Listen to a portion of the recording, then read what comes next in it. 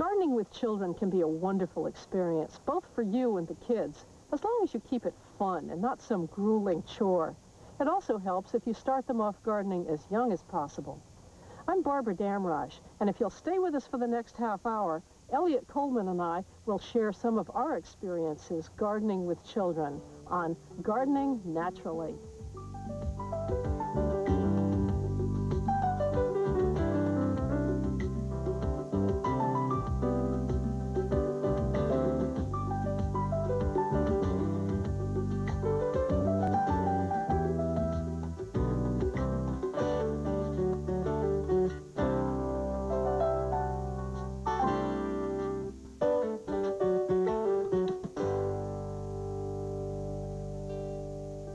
When you're deciding where to put a children's garden, give it prime garden space. Don't put it in some neglected corner.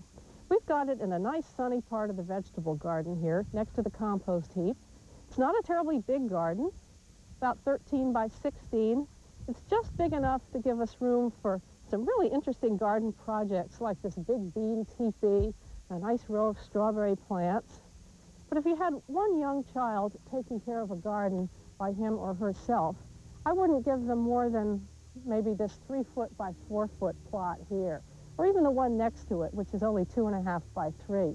A child could plant several different crops in this little space. It wouldn't be that hard to take care of. Now, Elliot and I have 4 children, but they're pretty grown up now. So when we want to garden with some small children, we have 2 neighbors down the road, luckily, who can come and give us a hand. Hi, Seth. Hello, Shia. You going to give me some help today? Good. You brought the seed box? We're all ready to go to work. I think we ought to make a salad, and I think we ought to plant some lettuce to go with it, and some radishes. Would that be good? Okay, so we're going to have to start some seeds. Okay, now why don't you help me do that? Shia, let's go over here and see what kind of seeds we've got. When you're planting seeds with kids, you know, it helps to have big seeds. Now, when we did these sunflowers, they were really easy to handle. But when you get to things like lettuce, we got some Butter Crunch lettuce here that we are able to find in pelleted seeds, which simply means that they have made these seeds. Yeah, I'm dropping a few, but, oh, there you go. Good girl. Thank you. They've made these seeds bigger by putting a coating on them. So you can put that in the cup, and I'll give you that one to plant. Seth, you get a cup. And they're white, so you can see them against the soil really easily. Okay, there. Now, we'll make a little furrow with this lettuce, nice and straight, like that. Okay. So, Seth, why don't you start at that end? And Shia, one by one, you can put a few little seeds in that furrow. That's it. See, here's a real pro. Look how he knows just what to do. So do you. Oh, that's great. Okay, let's cover up the furrow now. That's great. While you're doing that, I'll make a label for this so we'll know what we planted here. And Seth, why don't you stick that right at the end of the row so when you come into the garden, you can see it. Great. Now, we need to plant something else, and I have some carrot seeds that are also pelleted. So we'll do the exact same thing with the carrots. Atta girl. Good. Now, while you're doing that, I can be making a row for some radishes. You keep on planting your carrots, Shia. The little shredded bark paths that we have in this garden are really easy and comfortable to sit on when you're working. But there's another reason for them. We think that when you have a children's garden, it's nice to be able to tell very easily what's a path and what's a bed. One way you could do that would be to edge the little beds with wood or make them into raised beds. But this is a nice system that only took about half an hour to put down. Okay. You're just about done. Seth, you can mark the radish row. Great. I got some potatoes to plant. Oh, Seth, come help us with this. Seth, did you know that the potato you eat is actually the exact same thing you plant to get new potatoes? Well, when you put it in the ground, instead of you eating it, that little sprout on top goes into the potato plant, and that eats the potato while it's getting big enough to make new potatoes. You guys come on over here, and we'll put these in the ground. Where do you think, Barbara? Right about here? Yeah, how many potatoes can we get in these? Oh, I think there's room for 4. Let's see, I put one there, and then we have 2 reds over here and over here. Now, I'll show you guys. Want to see the technique? Take your hand, dig a hole as deep as you can get it down here. These guys like to be right down on the ground. Put it in, put the soil back over, and when you do it, make sure those little sprout things are on the top so they can grow right out. Let's see you do one, Seth. How about you, Shai? You want to do one? Right down in there, yeah. And remember, when you put it in, yeah, the little sprouts are on top. That's right. Good. And then they can grow right up. Okay? Here, let me help you get a little bit more hole here. Okay, put that one right in there. Shai. Yeah, sprouts up. That's right. That's the sprout end right there. Good going. Regular professional potato planter here, Barbara. You gotta be sure to come and dig these up when they're full grown. It's like an Easter egg hunt. You come in here and they're all hiding underneath there. Yeah. Just trying to dig it, dig Oh, all right, this last one. Big hole right there. Sprout end up.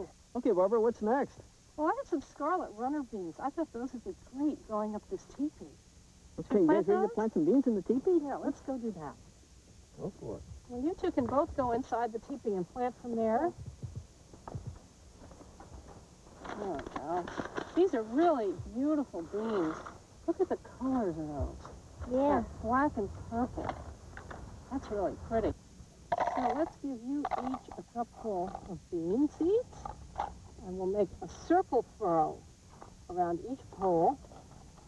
And Seth, if you could just put those in a little circle. Okay.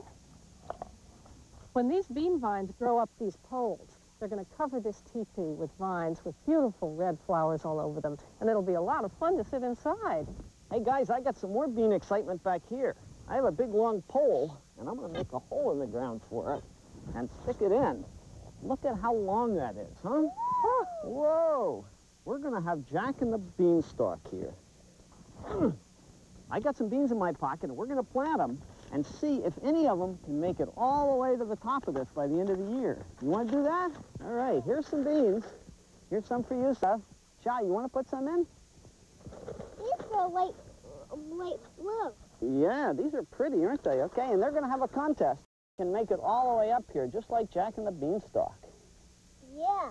Yeah, and push them into the ground. You know what? Next time when the winter comes, and next summer I'm going to save some beans with the pumpkin beans, and maybe those are going to go bigger than this and go over the top. You know, that's a good idea. If these guys don't make it to the top this year, we'll try some of your new beans next year. It'll be a little contest, okay? All right, we got that done. Thanks for my extra beans. Thanks for your help. Look at. That's a sunflower coming up. Oh, the sunflowers we planted are just starting to come out here. Look at that. Aren't they cute with their little seed leaves? Look! Yeah. It's all sprouting on the tree. You Oh, can it's see the still part got of its the hat seed, on. yeah.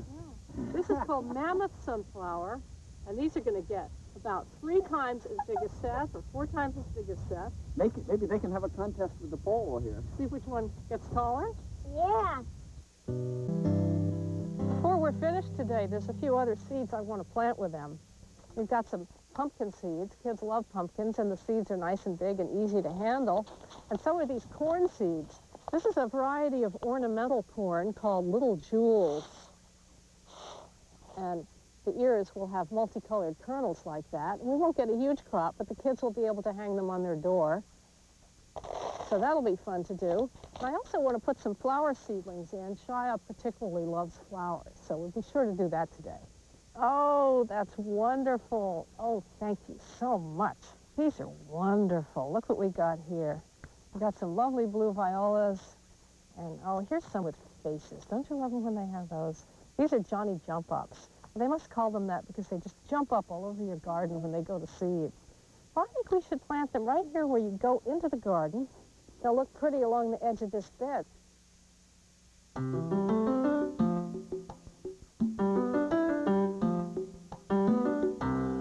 Anyway, Anyone can tell Seth and I are not the same size.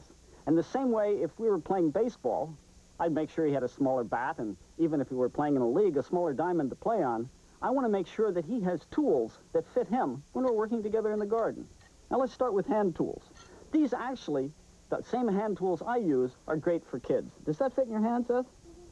Yeah, good little hand rake. And here's a little trowel I modified. I use it. It also fits Seth's hand. So once we're talking about little tools, that's fine. They fit anybody. But now the longer handled stuff, you really want to cut it down for kids. For example, this is the hoe handle I would use. And it's really much too tall and awkward for Seth. He'd have a hard time out there. So what I did was modify one that would fit him. Stand up and let's show everybody here, all right? Now, the handle of a hoe works best, no matter how big you are, if it comes up to about your nose. Stick your nose up there when you stand up straight. It come about your nose? Yeah, that's close enough.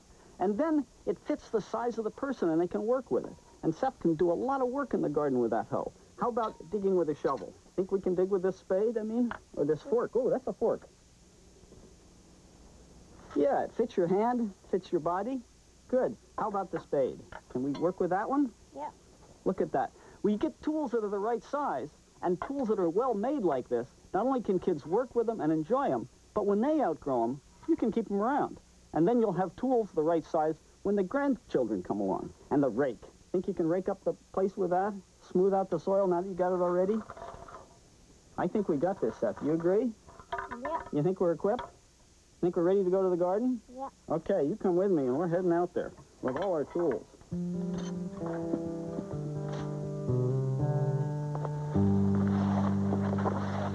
Look, Shia, remember these flowers that we planted? It must have been a month and a half ago. Remember when we planted those? Look how pretty they are now. They've grown a lot. Would you like to pick some and take them home to your mommy? Let's do that. Think you'd like some marigolds? The bright yellow ones? Hey, you want to pick some? You want to pick them right down at the bottom. That's right, you know how to do it, don't you? Yeah, I'll pick one too.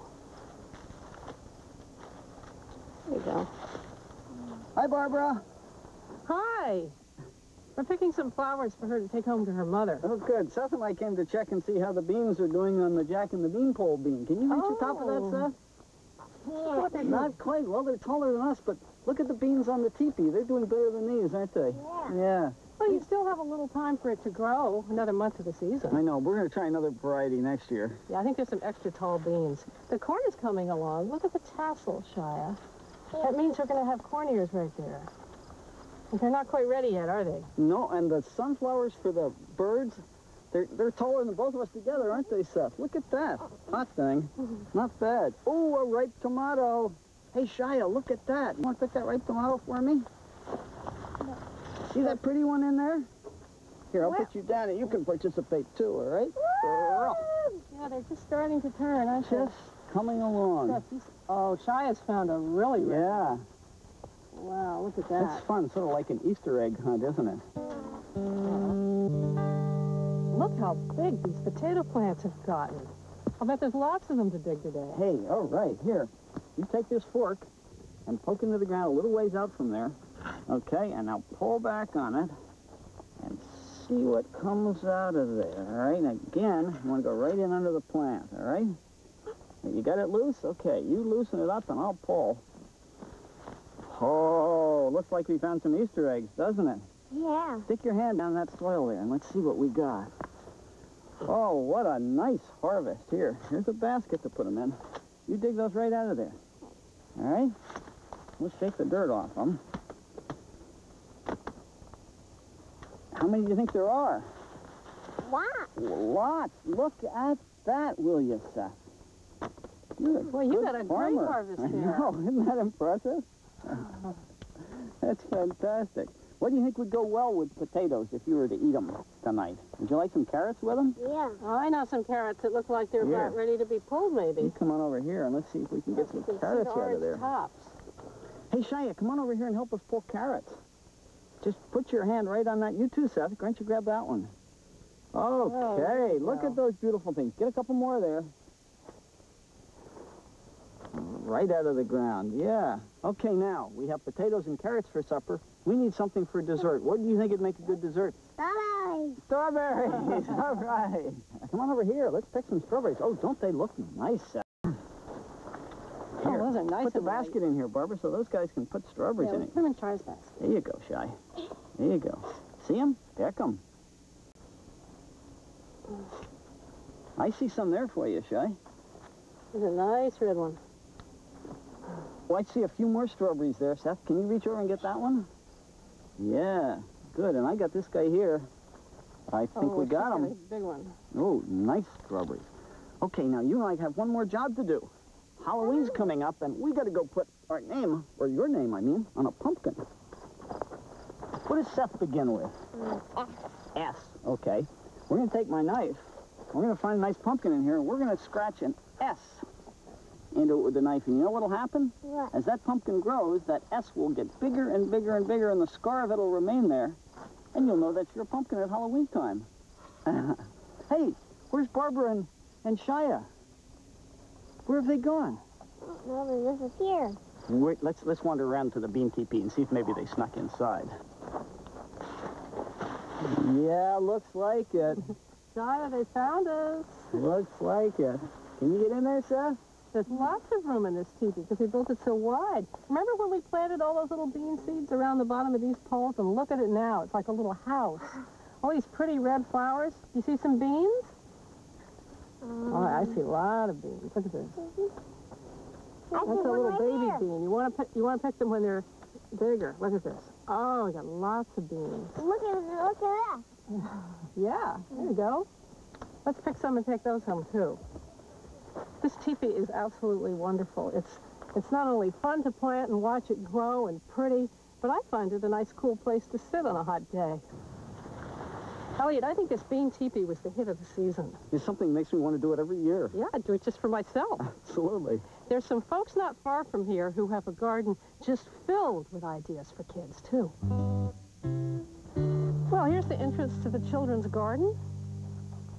Emir has been working in this garden all season long, so he's going to be my guide and show me all the plants that they have growing here. I have watermelon. You sure do. And cantaloupe. Oh, I'm going to come back later when these get ripe. I love to eat cantaloupe. And I have radishes and onions and broccoli and green beans. It says this is Peter Rabbit's patch. Did you do these signs yourself? Mm-hmm. Not all myself, though. What part did you do? I hammered them together and I did the writing. Oh, that's wonderful. Look, Emir, there's Peter Rabbit now. Flat patch. In the flower patch, yeah. And what a fine flower patch it is. I have mallows Uh-huh. and carrots for a border. Yeah, the carrot border goes all the way around. Mm-hmm. It's a great idea. And I have some poppies. Oh, those are And they look so like the carrots. the same orange color. Well, you've got all kinds of little things tucked down in there. I have a geranium. Mm-hmm. And I have cosmos. Beautiful cosmos. And poppies. Yeah, and some alyssum. Mm-hmm. Oh, that's great. And some love in a mist. Oh, what do we got here? Green beans. Wow. They're ready, too. Oh, really? Can I pick one? Mm-hmm. I love to snack on things in the garden. Do you? Mm-hmm. Oh, that's delicious. Now, what's this garden over here, Emir? A pizza patch. A pizza patch. What's that for?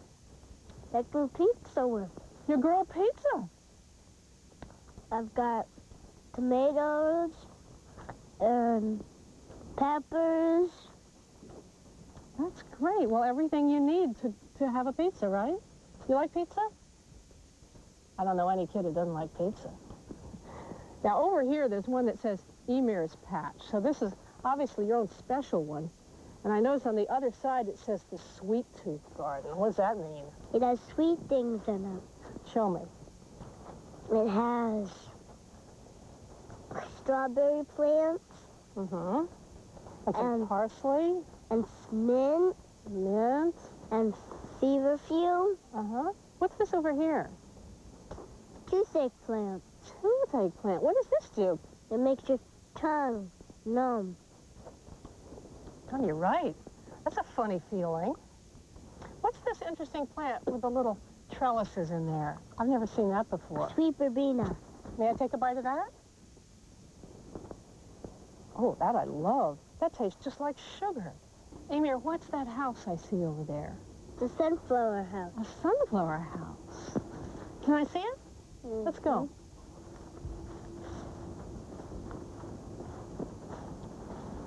Oh, this is great. It's sunflowers growing up some sticks that have been woven together. Come and sit and tell me about it. These are all going to be blooming in a few weeks, aren't they? I'd like to come back and see that. Did you have some help with this garden, Emir? Did some grown-ups help you? Did some kids do it with you? Well, that must have been fun. And I bet you learned a lot, too. I learned a lot just going through this with you. I learned 2 plants I'd never seen before, a toothache plant and sweet verbena. Maybe I'll come back and have a pizza with you later, okay? Thank you for the tour. That was wonderful. Gardening with your children teaches them a lot of things, about nature, about nurturing, about work. But you know, I think it teaches the grown-ups something, too, about how gardening is sort of magical, about how all these wonderful things come out of the earth. Also, it's just plain fun, and the results are delicious on the table. And so for now, goodbye and good gardening. Next on TLC, get started on easy home projects that anyone can handle here on Homebodies. Then indulge your creative side with Debbie Stapley on Crafts & Company here on TLC.